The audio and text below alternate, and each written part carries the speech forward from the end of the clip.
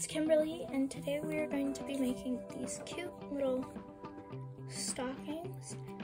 So I've got the part at the top, this part, and then I'm going to write all my friends' names on this.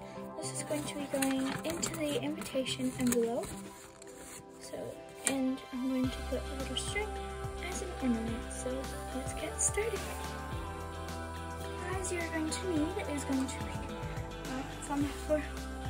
1 second, guys.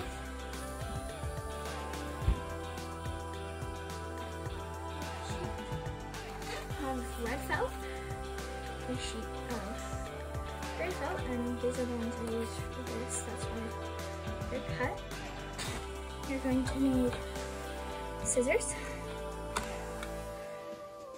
not necessarily a sewing kit, but a needle and thread, glue, and a pencil. I'm gonna skip everything to the side. To start, you're going to take your red felt, just pretend it's a full sheet, fold it in half, again, so you get all these little lines.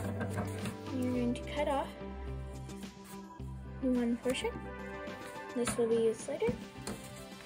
Now you're going to draw, kind of like the top part, like the fluffy part that goes on top. And then draw it on your grid, and then cut it out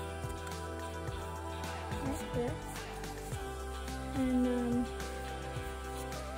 like so. Now you're going to take your sheet of red felt. This isn't felt, this is foam, sorry. I'm not using felt, I'm using foam. And you're going to take your gray top part, put glue in the back, place it right here, and now you're going to just basically sketch out how your stocking is gonna look like. So I think mine will look like that. And I'm going to cut it out. Cut it. Okay. And once you have it all cut out, we're basically done, but since I'm getting this rock Christmas ready, I'm gonna write names across it. I'm not gonna write the names on camera because I don't know. So that's just how. I'm going to grab my needle. I have it in this little cushion here. And I'm going to grab a thread. I think I'll use this pretty green thread. I'm going to quickly thread things red. I'm going to take this and actually use this one because the glue is a bit more dry.